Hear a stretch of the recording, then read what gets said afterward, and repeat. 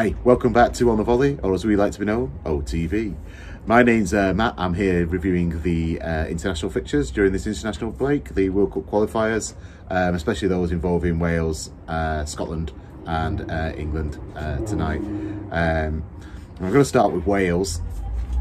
They played first, so it seems fitting to start with them.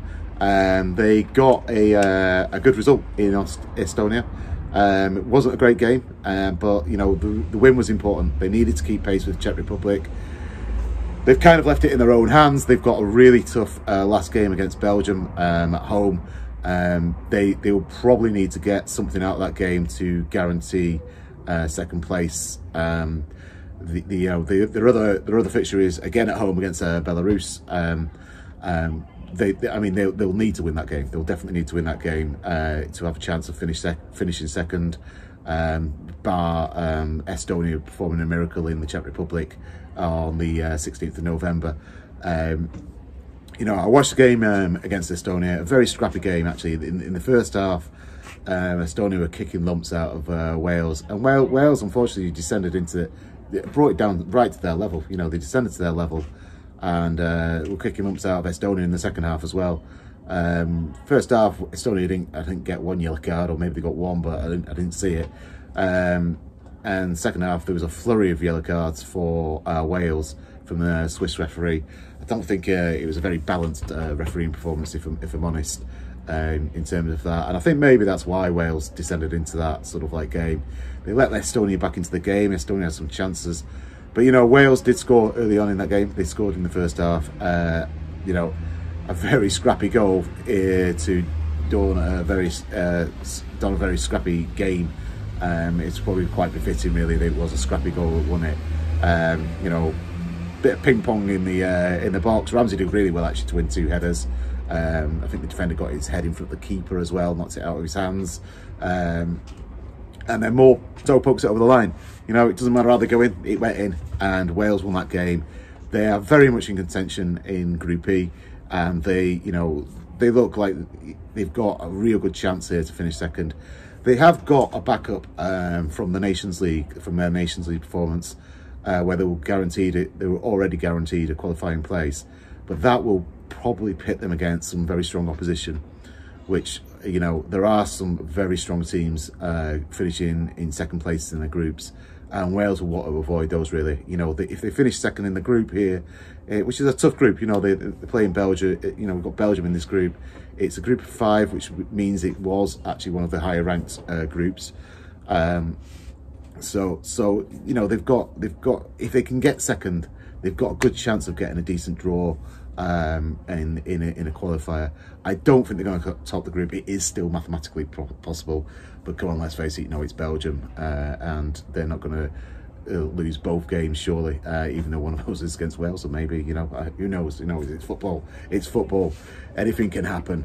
So I'm going to move on to Scotland, who have had a fantastic international break, let's face it. You know, there's probably aged the Scottish fans about another 10 years, you know, watching these two games. You know, fantastic result against Israel, fantastic. Make no bones about it.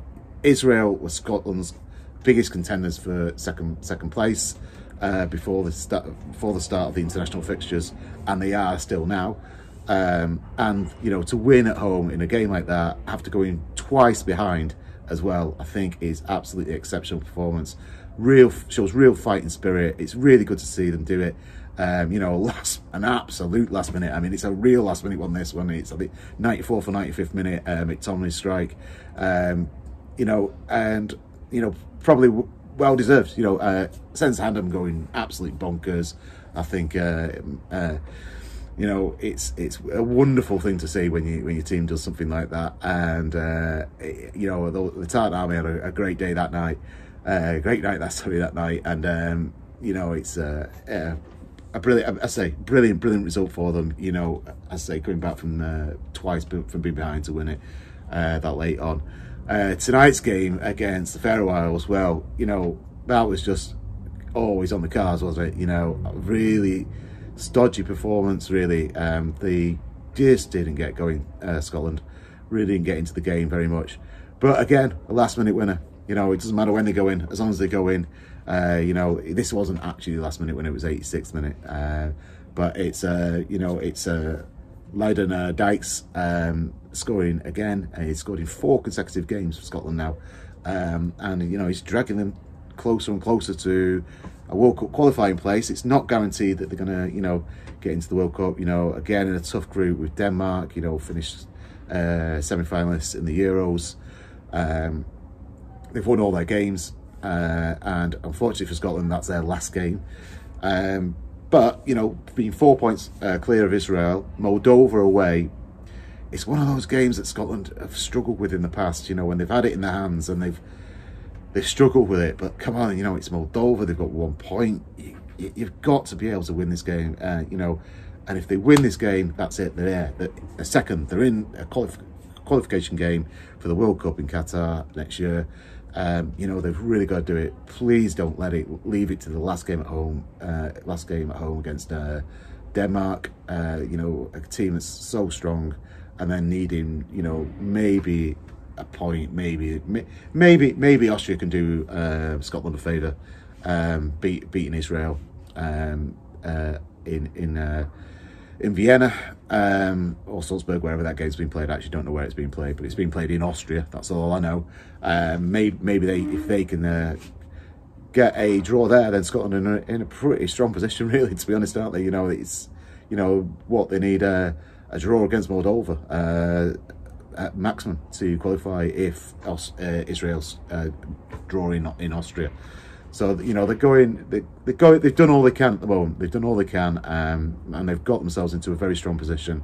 And fair play to them. And good luck in those 2 games, Scotland. Good luck. As for Wales, by the way, as well. And then moving on to England's group. I mean, England pretty much are through anyway. I'm not going to talk too long about England.